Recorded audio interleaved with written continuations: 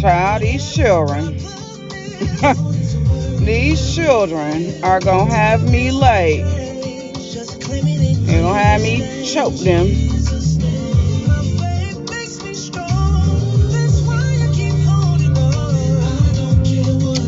So, good morning, y'all.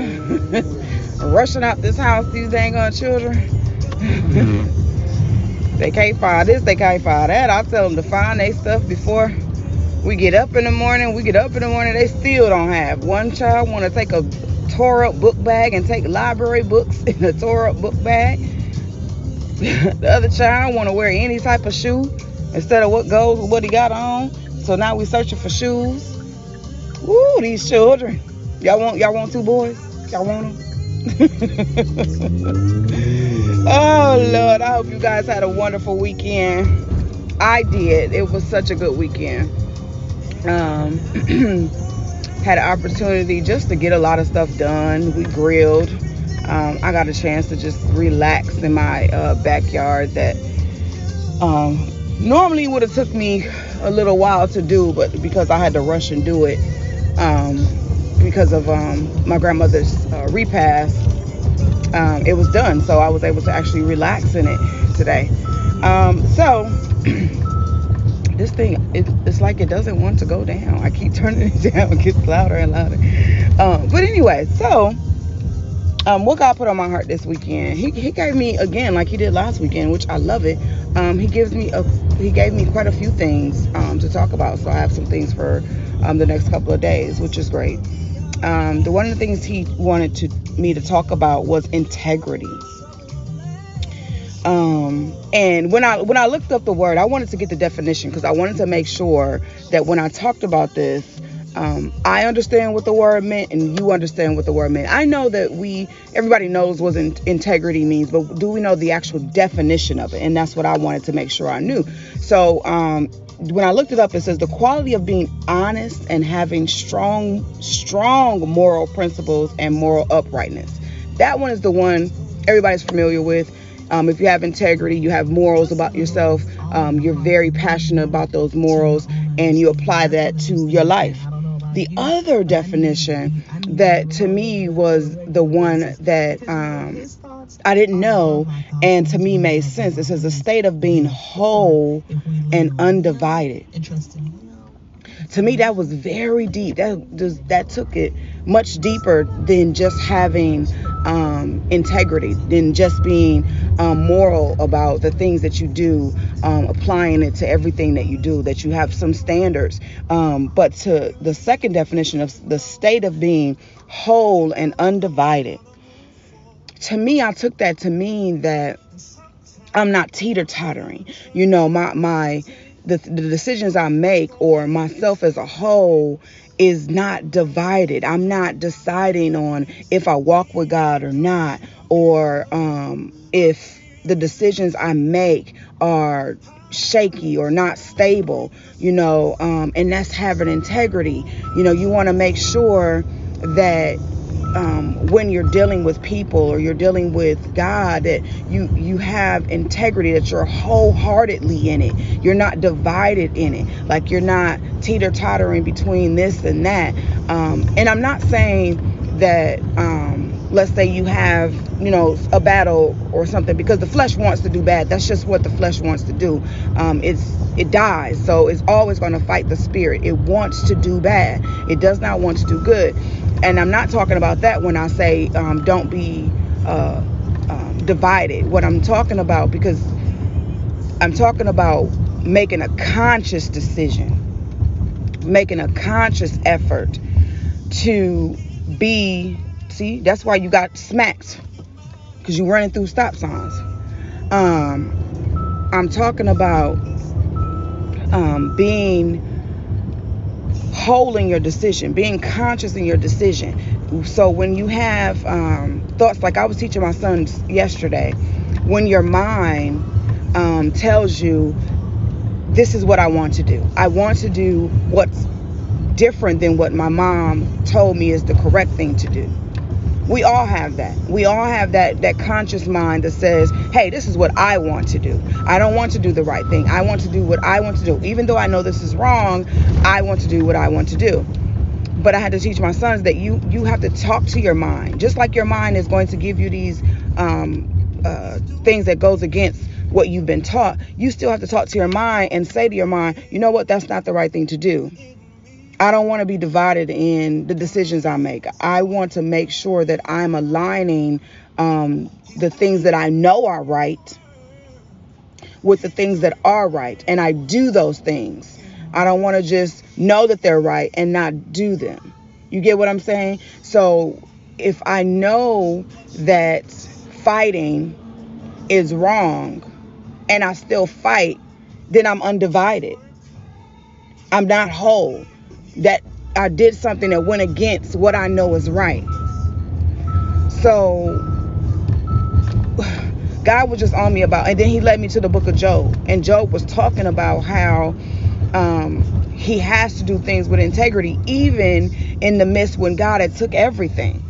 You know, he was talking about, why would I curse God? Why would I say, you know, that he's wrong? You know, then I will be just as wrong as the people that has never believed in him. You know, and I have to believe that all things, because he told me that, I have to believe that all things are going to turn out for my good, whether it looks bad. You know, especially with Job, he lost everything, his kids, you know, his wife, all of his riches. He lost everything. And he still was like, I'm still going to honor God. That's wholeheartedly.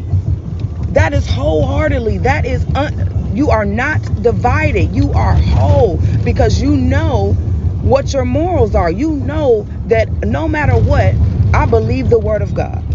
I believe what he has said to me. And I trust and believe that no matter what happens to me on this life, because things are going to happen whether you trust God or not. That's life. Things are going to happen. So I'm still going to move according to the integrity, the morals that God has instilled in me, even when things doesn't look like they should be going my way, or even when it's things that I want to do that goes against what is the correct thing to do. I'm still going to move in a way that represents God, represents the morals, represent the principles of what he's taught me. You know, and is this easy? No, it's not. Because like I said, the flesh wants to do bad, especially when things are not going your way. You want to do what you want to do. And your mind, the way your mind works, when you're in the midst of a storm, it kicks in to survive. That's what your mind does. It wants to survive. So it kicks in to survive. And you have to have the conscious mind to say, you know what? I'm going to seek God first to help me to survive through this, instead of trying to do it on my own. That's where worry kicks in, because we don't have an answer for the things or the storm that we're going through. That's what worry is, when you don't have an answer. And one of my favorite songs, I can't think of his name now, but he has a song, Why Worry and Pray? Because if you believe God, if you believe in the things that he say about you, that he's going to take care of you, he will never leave you, then why would you worry about anything? You have to be able to walk in peace. You have to be able to still hold your integrity, still hold your morals in the midst of storms, in the midst of when things don't look like they're going to change. You still have to continue to hold the integrity and the love of God in you. You still have to represent who you are, who God has instilled in you, who he has told you that you are. And that's what he kept talking to me about this weekend, was like, no matter what it looks like, no matter what you see, you know, don't do it without me, and do it with integrity. Do it with your morals that I taught you. You know, don't go against what I taught you, no matter what the world is telling you. And, you know, that's a lesson I had to really, truly learn, because I did do a lot of things that I believed Because the world was saying that it was okay for me to do, but it wasn't morally right, and that didn't settle with me. So give me a moment, y'all. I'm gonna take the my baby in here, and I'll be right back. Let me back up a little bit. Let me get her in here. Give me just a second, you guys.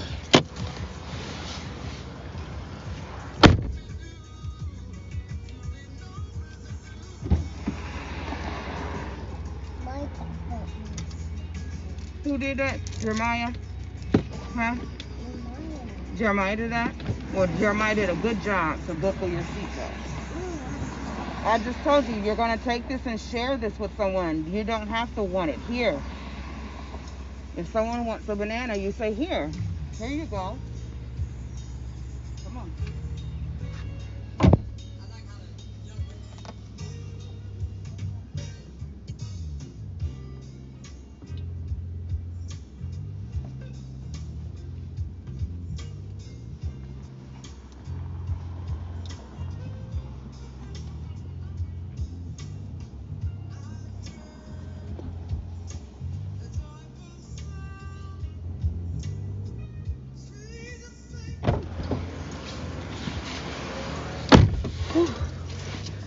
All right.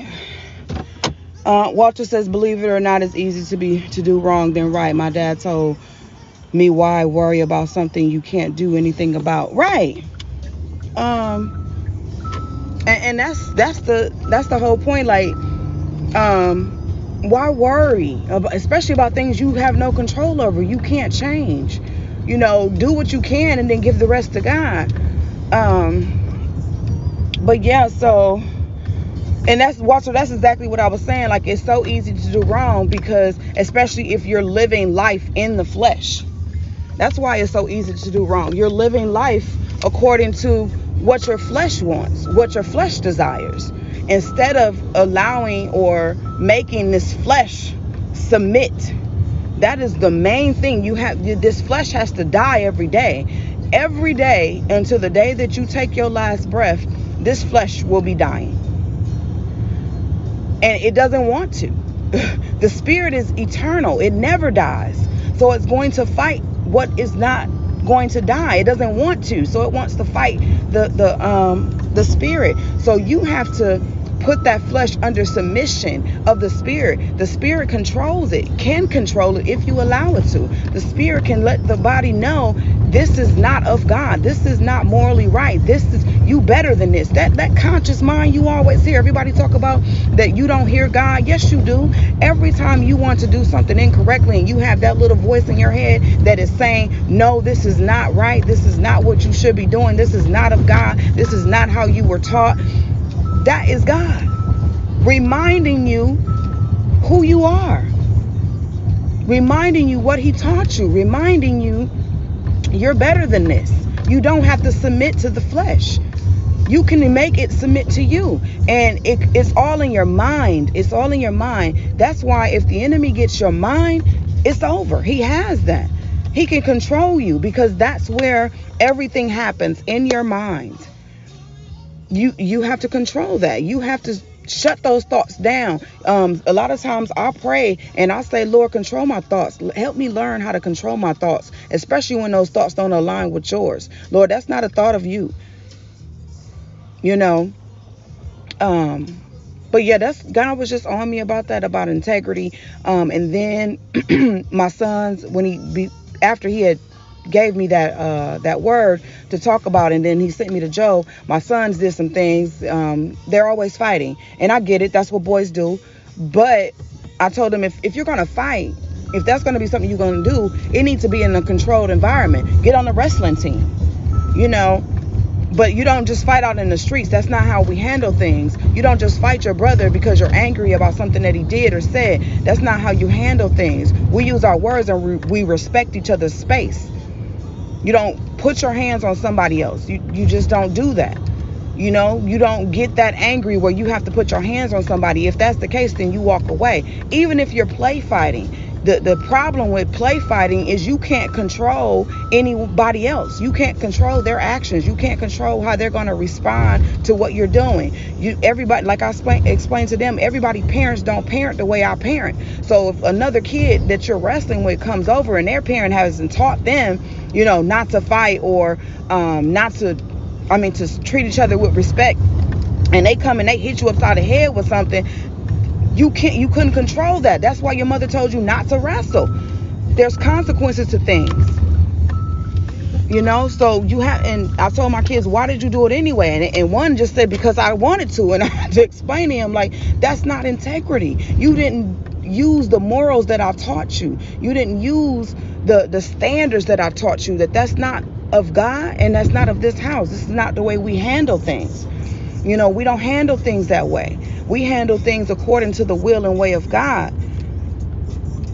And I told my daughter the same thing. Like, you didn't do what you were supposed to do because I wasn't watching over you. I shouldn't have to watch over you. The morals and the integrity that I taught you should, even when I'm not around, still apply. It still apply because I've given you the tools that you need to be successful in this life. I've given you everything you need.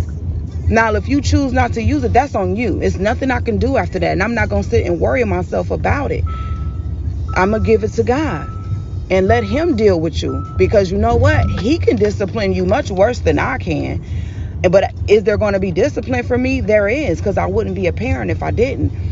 But I'm just letting you know that I'm not going to worry about it. I'm not going to stress myself about it because you didn't use the tools that I equipped you with. You have a choice to do it or not to do it. And when those consequences come, you best believe I'm going to make sure that you are standing up and being a part of those consequences. So when my sons, if they want to continue to keep fighting and when they get older, they end up in jail, guess who's not coming to bail them out?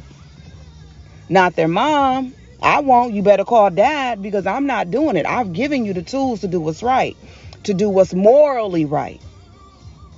So that's what I just wanted to talk to you guys about, just integrity. I'm at my destination. I'm going to go ahead and do a prayer. I'm sorry, Watcher says, preacher, oh, preacher, you preaching this morning. This is such a powerful word from the Lord. Thank you.